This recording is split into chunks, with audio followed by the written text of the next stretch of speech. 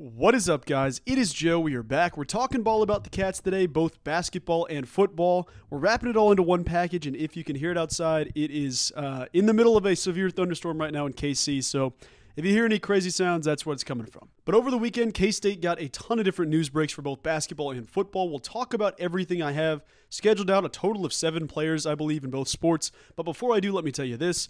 If you like K-State Athletics, if you like the channel, consider subscribing. It does help me out a lot. It's a great way to support the channel and myself, and if you're interested, it does keep the videos popping up more often on your feed, as well as the subscriptions tab. But guys, let's jump right into it. This video is going to be kind of the benchmark of a way too many things to talk about weekend update. That's what we're going to call this. That's the clunkiest title ever, but it'll be a big weekend update across both football and basketball for every player that visited or those I feel like deserve a big mention. So I'm going to try to keep it to about 2 minutes a player and rapid fire my way through this.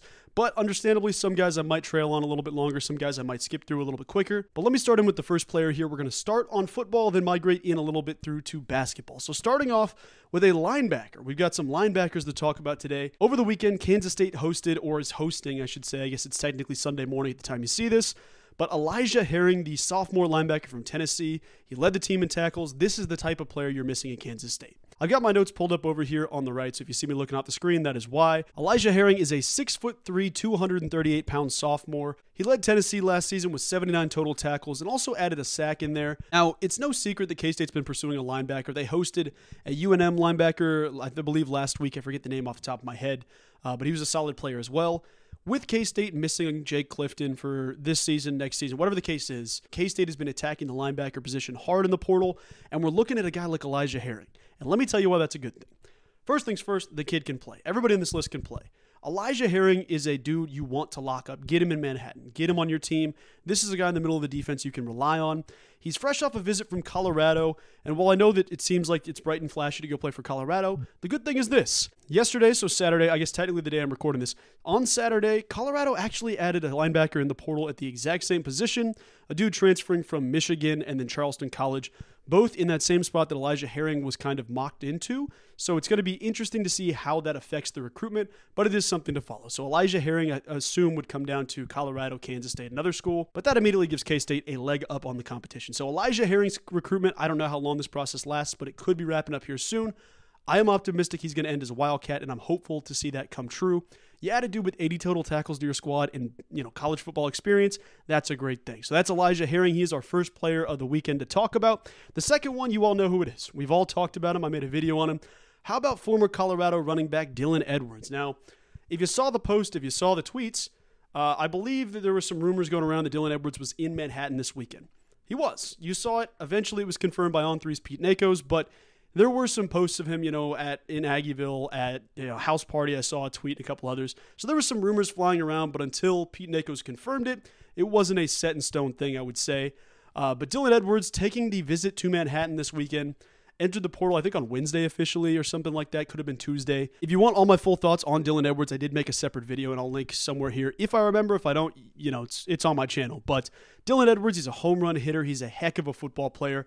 I know there was some drama involved in his first recruitment. I'm not worried about it. The dude's a different player. He's a different guy. You're still competing with, Georgia, Texas A&M, Nebraska, UCLA. I forget the other one, Ole Miss, and that group of schools. So there's good competition. But he was hosted on the visit by Avery Johnson. I'm going to trust QB1's ability to seal the deal. Get the dude that he played Pop Warner Pee Wee football with. Get him back on the squad, man. This is a dude that deserves to be a Wildcat, and I think K-State fans deserve this. So I'm hoping that Dylan Edwards does make his way to Manhattan. I don't know what the timeline looks like for a lot of these guys, but Dylan Edwards taking the first visit to Manhattan is a big deal. If you can add him, you add him. That is priority number one in my mind. But also the staff knows that, hey, there's other good running backs if the opportunity doesn't come up. But honestly, where it sits right now, I think it's going to be tough for Dylan Edwards to look at the offer, look at Kansas State, look at Avery Johnson and the team, and say, I don't want to be a part of that. I mean, consider this. You've got Dylan Edwards from Derby in the backfield if he commits. You've got DJ Giddens already in the backfield from Junction City. Then you have Avery Johnson under center from Mays, like 3 Kansas kids leading your team to a college football playoff. That is an incredible story alone, and that's going to help with some more recruiting in the state of Kansas as we continue to recruit the local talent and keep some of the top-end players in the state of Kansas. So Dylan Edwards, I am hoping, ends up as a Cat. But moving on to the next player on the list that is still at the running back position, Utah State running back Devon Booth. Now, Booth is interesting because you wonder what the logistics are of recruiting 2 different running backs. I assume it's probably a first-come, first-served situation based on the sense of, okay, with Devon Booth, He planned a trip to Oklahoma State and then canceled it because Oklahoma State landed a kid last night. In this sense, I'm sure it's somewhat similar where if Dylan Edwards ends up as a Wildcat, Devon Booth cancels. So I don't think it would just be a seamless transition to try to take both if that's the approach. Devon Booth is also a home run hitting running back like Dylan Edwards. 120 carries last season, 805 yards, and 6 touchdowns, averaging 6.7 yards per carry. But the thing that is a big differentiate in my mind, Devon Booth would be going into his senior year with the Cats based off of going to 2 years at JUCO, 1 year at Utah State, coming for your senior year at K-State. Dylan Edwards has played 1 season. He's got a lot more eligibility left ahead. And obviously it depends because if you go to the NFL at a certain point, it cuts some of that time down. But I would lean towards Dylan Edwards because of the hometown local ties, but it's also important to understand Devon Booth is a dog. This is a great player. I know there's a lot of people that are high on Booth as well, so it'll be something to monitor. But the next player, we are jumping to basketball. So football people, if you dip out, I love you, but don't dip out because there's a lot of good content too for basketball. We have another couple of commits this weekend, 2 commits on the registry, and I'm glad to see it because I waited about an extra hour to record this video just in case I didn't know anything about commitments, but I was doing my research trying to find out, where do these guys stand with K-State? And then boom, on the feed, you see my guy, Arkansas transfer center, Bay Fall commit to Kansas State. He's a former McDonald's All-American, and I want to give a shout out to my guy, KSU_fan, for going back and looking up something that I was interested in. He put out the tweet before I even had the chance to ask. So my guy puts out a tweet saying, Bay Fall is only the 5th McDonald's All-American in Kansas State history, joining Tom Freeman in 1977, Darrell Cunningham in 1991, Mike Beasley, obviously, in 2007, and then Wally Judge in 2009. So Bay Fall in 2023 becomes the 5th McDonald's All-American in Kansas State history, but Bay Fall has so much potential. But let me tell you a little bit more about the kid. Obviously, McDonald's All-American is one thing, so you already know there's upside there. You already know there's talent right there. He's a 6'11", 200-pound freshman from Arkansas. He'll be a sophomore at Kansas State. He's a former McDonald's All-American, former 4-star in the class of 2023. He was listed as the nation's 28th ranked player, the 4th ranked player at his position, so the 4th center in the class, and the number 1 player in the state of Colorado. He's formerly from Senegal, but Bay Fall has so much upside. Now, some people are kind of in that crowd of like, well, potential gets you fired, or upside is XYZ. Some people weirdly discredit upside or potential. Like they're like, well, we can't be banking on that. If we're holding out hope that a player develops, then what are we doing? Bad take, guys. I'll tell you this. Some people will look at this kid and say, okay, he's a project. It's going to take time to invest. Guys, the kid's a top 30 player in the class, 6'11", has NBA potential. I think when people say he's a project, guys, these projects move fast in college basketball. This could be a 1-season project. The guy could be gone for the league, but he also has the potential to be here for 3 or 4 years. And I want to give a shout out to my guy, Emal Caleb, putting out a tweet discussing Bay Fall and said, my favorite tidbit regarding Bay Fall, he's the same age and has the same amount of eligibility as Day-Day Ames and Buddy Rich. We could be building something special around that trio in coming years. That's a great take, and that is a great thing to say. I understand that college athletics works this way, where you get a guy for 1 year, there's no guarantee you get him another year. Bay Fall was a target that staff identified him early, and I want to say this because I think that there's been some people that have brought it up to me. The idea that he's just, he's a reserve big, or he's like a backup big. I don't want to say that that's just a chalk slate, like the dude is a backup reserve big. He's, filling in for Jarrell Colbert. That's not necessarily the way you want to go. If the dude can show up in practice, put work in against the starters, be that dude, he has the potential. He has the ability. You saw it in high school. You can go out there and give serious minutes in the Big 12 Conference. This is your rim protector shot blocker. I mean, this guy can be a rim runner. He's got that athletic long frame that Kansas State likes, that Jerome Tang likes. I think there's a lot of great things about this addition, and he has multiple more years. If the development isn't just, hey, lightning in a bottle first year, he has more time ahead to develop. So Bay Fall, hats off to the staff for that commitment. They moved quickly, they moved swiftly, and got him done. He only played 9 games in his freshman season at Arkansas, but I'm not worried. The kid is a dude. He's going to be a great player, and I'm excited to see him step on the court. So shout out to the staff for a great job there. If you need any more insight, I'm going to read you the first couple sentences of his breakdown coming out of high school from Adam Finkelstein. I thought he did a great job, but let me just read this down here. There's a lot of stuff involved in this, so you can go read the full thoughts, but just for the sake of the video, I'm going to cut it down. Finkelstein said, Fall is a physically gifted big man with size, length, athleticism, and mobility. He runs the floor extremely well. He can slide his feet laterally and is a bouncy leaper. His best potential lies on the defensive end of the floor, where he is already a high-level rim protector who can block shots on and off the ball.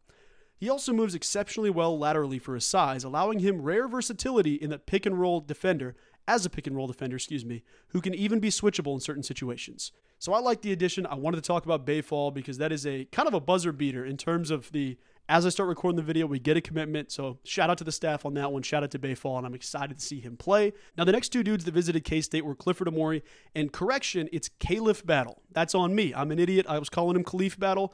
That's all me. Caliph Battle is how it's pronounced. I wanted to go back and make sure, so I'm identifying that now, and I'm going to try to, burn that Caliph pronunciation to my mind and go to Caliph. So that's the way we're looking for. So Caliph Battle 2 K-State, I have a full video on it with my full thoughts, but let me just recap that quickly. The dude is one of the best scorers in the nation. He has the ability to be one of the best guards in the nation. And I went through and dove into his stats a little bit more because there was some stuff that stood out that I should mention here. So he visited K-State. It sounds like vibes are really high with Caliph Battle. There's been some different cryptic tweets from different accounts that kind of suggest that he's coming to K-State. I don't know. I don't have any insight on that, but I would love the addition. The dude can be a top 5 guard in the country. Let's be honest. He's already one of the best scorers in the nation. But one thing I like to see is when you look at guys that are already at a certain level in their career, you see where can they take a step next? Where's the next leap they can get to when they're already at such a high level? Obviously, you would say, well, they can go to the NBA, do it at a better level, better competition. With Caliph Battle, it smacks you in the mouth. He put up 14.8 points, 3.3 rebounds, and 1.3 assists last season at Arkansas after multiple years at Temple. The kid's averaged more than 15 points per game out of 4 out of the 5 years he's been in college basketball. But the thing that catches my eye, he's played a total of 101 games. He's only started 32 of those. The dude has such a higher ceiling. Keep him on the court, get him out there for more minutes. I mean, you go from a 26-minute guy to a 32-minute guy. Imagine the scoring increase that can take. So Caliph Battle would be a huge addition. Quick thought, because I know people would like to highlight defense, whether it's Caliph Battle or Doug McDaniel. People are like, well, they're not good defenders. Guys, I don't think the defense is such a cut and dry thing. If you haven't been a great defender in the past, you're not going to be a good defender next year. I don't believe that. I think a lot of it is coach's identity and his scheme. So you look at a guy like LJ Cryer for Houston. Guy couldn't really defend many people in one-on-one situations at Baylor. He was kind of an undersized guy for his position. Now he's probably a top 10 defensive player in the country at Houston. Or maybe not in the country, but at least in the Big 12 Conference. He's a stud defensively. It's about effort, energy, and the system that you're in. So I think Caliph Battle has the ability. You see the athleticism. I think he's got that next gear to his bag. Cliff Amori, I'll keep it short and sweet. I know he's still visiting UNC. I know he's still visiting Alabama. K-State's not out of the conversation yet. I don't know what that means. I don't know what that's going to happen, but some of these big recruitments, we want to say, well, they're leaving Manhattan, they're done. They're not going to, there won't be a cat. Honestly, with Cliff, the way this has been, it's a high-profile recruitment for a lot of these guys, and K-State's in them. Until you see a graphic with a logo on it showing where he's going to school, don't lose hope. So that's what I'd say about Cliff, because I think there's a lot of great stuff there. I've made multiple videos talking about Clifford Amore, but I do have another one on the channel as well. And the final player I want to get to, I'm going to try to keep it under the 20-minute mark here. We'll see if we can get there. My guy, Brendan Housen, the white flame, baby. The dude can shoot the piss out of the basketball, but commits to K-State this weekend and had an awesome video for his commitment announcement. Brendan Housen played at Villanova. He's a stud. He's a great shooter. But the thing that I love to see is he's not just focused on like, okay, I'm a lethal shooter. That's who I'm going to be. I think it was in an article with D. Scott Fritchen. I could be wrong on that, so I apologize if I got that wrong, D. Scott. But Brendan Housen talked about how he wants to be a complete player. He doesn't just want to be a shooter. He knows he can have more to his game. I can show the athleticism. I can show the defense. I can show the facilitating. I love to see that because the dude has the size and the ability to do it. Now it's time to do it. So Brendan Housen, he's an elite shooter. He's a great player. A lot of these guys on your team, like, you're not looking for a starter at every single position, but when you have guys that can be stars in their role and then transition to that point where they can be a starter and be studs for you, that's a great thing. You see Desi Sills, for the first half of the season, looked like the sixth man of the year in the Big 12 Conference. Coach Tang switches up the order and says, Desi, you're a starter, and then it unlocked Desi to go so much farther in the second half of the season. That's what K-State's positioning themselves with these dudes. So I'm excited to see the addition of Brendan Housen. Plus, on that process, as you're working on your defense, as you're working on facilitating, you've got that shooting ability right there. So you're locked and loaded for every corner three. Every three you need to hit, Brendan Housen can hit it. So I'm excited to see what's there.